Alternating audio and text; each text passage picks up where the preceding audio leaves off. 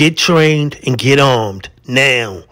Esperanza Chavez, age 25, gunned down January 20th, 2024 in Salt Lake City, Utah by her gangster boyfriend, 46 years old. God bless the family.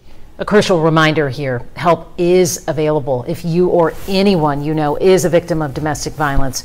You can call the phone number there on your screen or simply text the word START to 88788. Police say that her boyfriend, Fred Edwards, left her body somewhere in this area. They believe that her death was the result of ongoing domestic violence. Stop domestic violence. Why? It's always wrong. Tonight, a woman killed, her body dumped, and a man now behind bars with a list of violent charges. Thanks for joining us for 2 News at 10. I'm Mallory Moore. I'm Brian Malahy. The body of 25-year-old Esperanza Chavez found near a dumpster in Mill Creek shortly after midnight.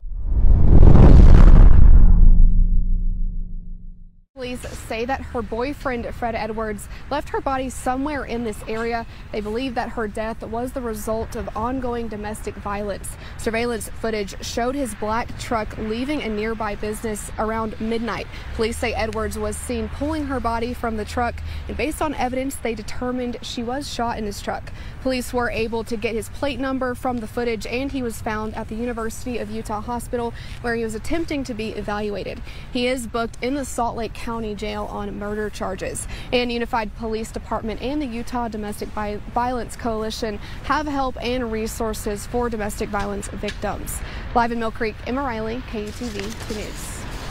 A crucial reminder here, help is available if you or anyone you know is a victim of domestic violence. You can call the phone number there on your screen or simply text the word START to 88788.